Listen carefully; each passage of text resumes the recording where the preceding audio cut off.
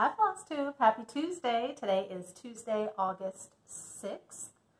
I know I just did a video last week, but I unexpectedly have the house to myself tonight, which does not happen very often, so I thought I would take advantage. I have kind of a timely giveaway that we'll get to, and I thought if I did a video today, then when I record my next one 2 weeks from now, it'll work out nice. So that's what I'm going to do, grab my stuff. The fair opened tonight, the local fair, and it is the highlight of the summer for my son. He's 9. He's obsessed with the fair. We're going, he and I, on Friday with my sister and her kids, because we found that if he has other kids to go on the rides with, I don't have to go on as many rides. Not that I mind rides, but, you know, the tilt-a-whirl 9, 10 times in a row is enough to do you in. I had a bit of a neck cramp, too, so I told John earlier, I'm like, it's such a nice day. I'd offer to take him twice, but I don't think my neck can handle it. And he had to work early this morning, so he said, well, I can get out early. If he wants to go when I come home, we can scoot over and have the evening. Much celebrating was done when I told him that, so they just left. We could probably tell him, you know, pack your bags, we're going to Disney, and he'd be like, but are we still going to go to the fair? Because that's how much he loves it. And it's just a tiny little local fair. I've had people ask, you know, do you put cross-stitch in at the fair? It's not really that kind of fair. They have one exhibition hall, you know, open on the ends to the elements, to the dust, to the whatever. They've got their display tables. There are people, there are quilts, there are crafts, there are kids' Lego creations, you know, and then on the other side is the giant green beans on plates and things like the veggies and the canning. But then right down the other end, and this is more what gets me, and these are just like roped off. Like you could reach right in there if you wanted to, and no one's watching. The concession stand is down there. So they're frying up burgers and French fries and all those smells, just right in that open room. So I haven't. I looked a couple years ago. I looked through the book for all the rules. First of all, there's like 700 categories. It's not that big a fair. There shouldn't be 700 categories. And I didn't even know what should even go where, but I decided not to. Last year I looked and there were like 2 cross-stitched pieces. I'll look this year. The quilts are beautiful. I always love seeing those. But I'll see. But I don't intend to put anything of mine in that I've worked so hard to then have smell like French fries and potentially have French fry fingers touching it. So call me crazy. My stuff's staying here. So that's where they are. I know it's only been a week. My son was at camp last week. He went to a day camp put on by our animal shelter. So they have a big administrative building where they held it. It was just called Animal Camp, and they learned way more than just cats and dogs. He had a great time. Like, he's already planning next year. One of the foster moms brought in kittens. So the first night, I picked him up. I texted my husband, and I said, well, he's playing with 4-week-old kittens. I think he had a good day. So they played with kittens. There was a rabbit and 2 hamsters that just kind of, they don't live in that building, but they're so overrun with cats right now that they don't have space for the smaller animals at the actual shelter, so they have them here. And then on the website, you know, it says if you're interested in a hamster, just ask to meet us because they need you to look at them there. They're right across the street from each other practically. They did go to the shelter one day and they made snacks for the dogs and dog food and got to see the animals there. They had a man come in that has, like, reptiles. Like, he's legit, you know, he has his little, I don't know if it's a rescue. I guess it's a reptile rescue. He had a tarantula and a scorpion, and they got to touch a boa constrictor. and all these other things that I was like, well, I'm glad that wasn't still there when I picked you up, because I'd much rather pat the 4-week-old fuzzy gray kittens. So he had a great time. It was loud here all week because of the machinery across the street, so they're not quite done. But that's okay. It is what it is. All right, so I grabbed my stuff. I think I'm just going to kind of open a bag and see what's in it. It's only been a week. I haven't done that much. So last week, I think I showed you, I don't think I was done. I was working on part 3 of Hello Pumpkin by Caterpillar Cross Stitch. And I got that finished up.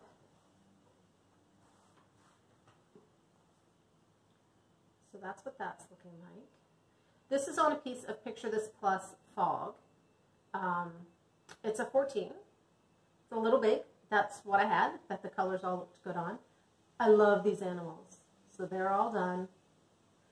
Sally from Caterpillar, she just released some sneak peeks of her Christmas stitch along.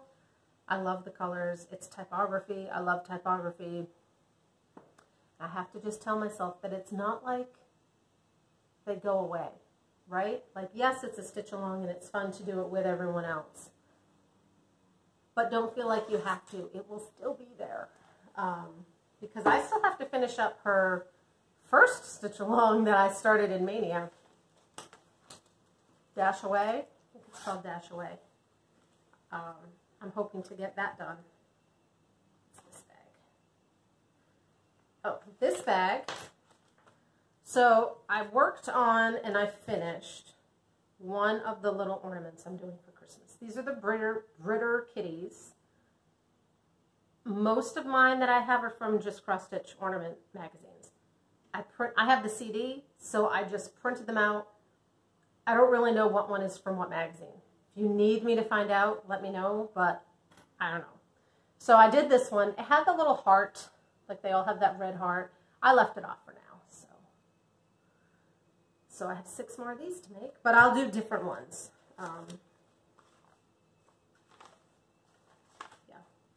And then I'm working on the little tiny button ones that will go on the teacher ornaments that I showed a couple weeks ago. They're like wooden snowflakes. So when they're in their button, they'll look like this.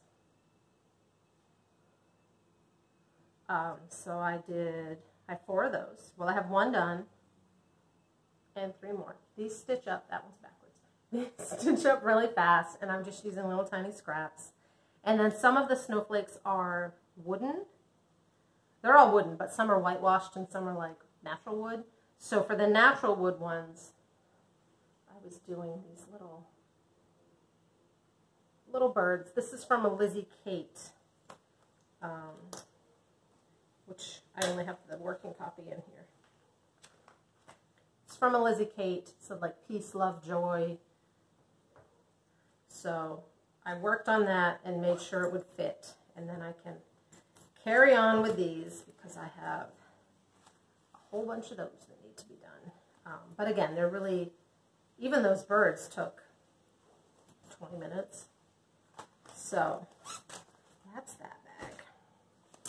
When I finished Hello Pumpkin, I pulled back out Automaker's Farm by Hands On Design and the fabulous Priscilla. I started this in Mania, and I started with the truck. This was my last start in Mania, and I did 1 start every Wednesday, so I think it only got 2 or 3 days, and then I was kind of like, okay, it started, moving on. So I didn't get a very big jump, but I pulled it back out. So the truck is done, and the little banner. I think I'm going to do the cat's eyes in black, and on my other one I filled in the wheels, and I'll probably do the same, and then I'm working up the side. So I would love to have this one done this month so I could hang it up in September and then start the winter one for January. But we'll see what I get to. This is on 14 count Picture This Plus Dusk. I thought the label was still on there. I believe this is Dusk. which is a great chalkboard fabric, at least in the Ada. I don't know how it dyes on the others. And then the other thing I've worked on is my map, the Ink Circles Mysterious Adventure Project. Now, that doesn't look like much. But since I like you guys, I'll take it out of here so I can show you. So you rolled all these dice to do the outline of your map. If the dice weren't landing where you wanted the dice to land, make it up. Roll again. My dice were not playing nice. I made it up. So my map will have 2 coastlines. So this little one over on this side is done. And then I started where that kind of sticky out bit is right here. That's a lake. That's a river. And then it will kind of go down craggly. And this one will go all the way to the bottom, whereas this one kind of scooted off. And then all the middle section will be my water. And then the 2 outside sections will be my island. So I can put all my island stuff in there. And then I'm still plugging away on the border, which is taking a long time. Honestly, I kind of think that's why she gave us the border first, because this way, she suggested do that whole inside, the red and white line, because then you know your dimensions. I did all my outlining of the border, so I can just, like, as I do some, I can just fill it in. The next month that we have, the next 2 months are kind of smaller elements. One is a compass rose, and one is where you put the name of your island. So those won't take as long. So I think she gave us these bigger ones so that we can work on filling those in when we have the shorter months. And then when we get a little further in, we'll get like the ocean elements. It's a lot going on in the bag that this is in. It's full up. But we'll have the ocean elements and the land elements. That one's on doubloon. 16. So that's what I've worked on in the last week. I kind of touched on a lot of things. But I think I made decent progress. We weren't that busy last week because he was at camp. I watched a lot of Outlander. I just started Outlander. I don't usually watch TV when my son is up. First of all, I usually don't get the TV when my son is up. If we're doing something, you know, where we have downtime, he's doing what he wants to do. So I usually, if I'm watching something, it's when it's just me home or when he's gone to bed. Outlander cannot be watched with him, like even awake. I need to make sure he's asleep. And sometimes I'm like, if the angle of this TV were any different and people were driving by, they would wonder what I was watching up in here. I felt like that when we watched The Tudors. John and I watched The Tudors, and I'm like, can our neighbors see in that window? Because this is definitely rated MA. The whole neighborhood's seeing it. But Outlander is really good. I'm enjoying it. I think seasons 1, 2, and 3 are on Netflix. And then I think you can get like a Starz subscription just for like a month or so for pretty cheap to catch up with the other 2 seasons. I'm nowhere near there yet. I'm not even done season 1. So, haul. Just a couple things. I found a couple charts on eBay. I don't even know why I was looking. It's not like I had them marked, but I was looking and I found them. So this is Bent Creek Hollyberry Trio. Hollyberry Sampler. Can't get anything to focus today. This one came with the buttons. I have the Plumberry Sampler, and it does not have the buttons. And I've looked at buying the buttons, and they're more than the sampler. So when this one had all of them, and it was $5, I'm like, yep, I'll take that. And then this one, I love these. The Trilogy, this is their tall trios. So this one is Harvest. No, nothing wants to focus. These are one of those that I love because they were a kit, and I managed to find just the chart because I'm not going to use the linen. I have plenty of threads on my own. If I don't have the exact right colors, so what? Although a lot of these, because it's Heart and Hand, Bent Creek, and Twisted Threads, I've mentioned before, they have a very contingent. They have a palette that they go back to. So I have a lot of these threads because I've done a lot of their charts in the past, and there's continuity. There's the word. They have continuity in their threads. So a lot of these, looking at it, I have all of these. So that's easy enough to just kit myself. And then the other one, and this is still in its packet, this is Jamie from Basic Stitches' fault. When she was showing something she ordered that was my fault, and she got this one too, and I'm like, great, now I need that one. Christmas Samplers 2, it's the reprint. It's pretty faded in the back, so it will be a bit of a challenge. I love this one, and I like this Night Before Christmas. This may be one of them.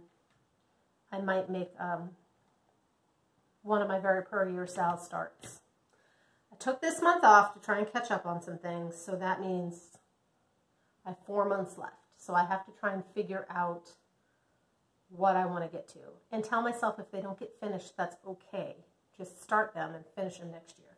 Although I have a lot of things that I have started that need to be finished next year. So that was haul, those 3 things. So I had another package come in the mail. So I was contacted in one of my last videos by Carla, who is the owner of Cobwebcorner.com. It's a online cross-stitch store. I have ordered from her before. I love that she has a great mix of older charts that are a little harder to find. I mean, not like rare, out-of-print unicorn blackbirds and that kind of stuff, but older charts from designers we know that sometimes just aren't in stock at some of the other stores. And then she also has new product, some of the brand new releases. So it's a great mix of charts. So she contacted me about doing a giveaway, sponsoring a giveaway for my channel. So she is doing a stitch along for sweeping cobwebs. And I've been stitching Prairie Schooler all year, so I thought it was a perfect fit. So this is the chart. Again, it's the reprint. This one's out of the package because this one is mine, so I took it out.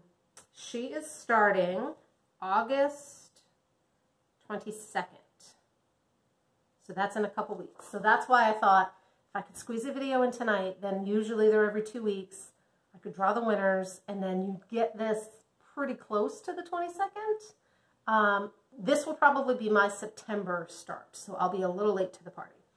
So they have, Carla does videos. She's on Flosstube for its Cobweb Corner, which I can link. She has a Facebook page. She has a page for the SAL, the Sweeping Cobweb SAL. So if you're interested in joining, I'll put all that below. So she sent me 2 copies for you guys. 2 shiny, glary Evening Sun copies. So I thought we would do, if you're interested, tell me your thoughts on spiders. Sweeping cobwebs, that seems appropriate. I am firmly in Audrey's Stitchy Witches 42 anti-spider. I don't like spiders. They creep me out. I'm fine with daddy long legs, but that's about it. Even the little tiny ones, I don't like them. John and I kind of have a deal that he takes care of spiders. He doesn't like things that sting. So I take care of hornets and that kind of thing. That's our deal. So tell me your thoughts on spiders. Yay spiders, nay spiders, indifferent spiders, only cutesy Halloween spiders wearing like top hats? Whatever. Tell me your thoughts on spiders. And we'll leave the video open until the giveaway will be open until the next video. And then I'll draw and send them out. Like I said, it might be a little after the SAL starts. On her video too, I've been catching up on some of Carla's videos. It's very interesting because she highlights like an older designer and kind of shows what she has, you know, in stock. So it might be some that I'd never seen before. And then she also gives a little bit of behind the scenes on like the business side, which is really, I find really interesting. Carla also sent me this one, which is Christmas trees. Again, a reprint. I really like this one and this one. So that might have to get squeezed in. I haven't opened this yet to see what that green fabric is. It won't matter because it's linen, so I'll have to find something that I like on my own. So standard giveaway rules. Don't say giveaway. Be over 18 so you can legally give me your address. Be a subscriber if you want. If you're interested, that would be great. Tell me what you think about spiders. Don't tell me any scary gross spider stories because I'm anti-spiders. That's it. So thank you very much, Carla. We will disperse those. I'm trying to decide. Pull mine back out.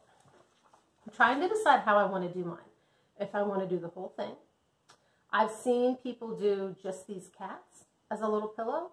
I've seen people do just these cats and this witch, and then they take this Tis Halloween and kind of squeeze it in there.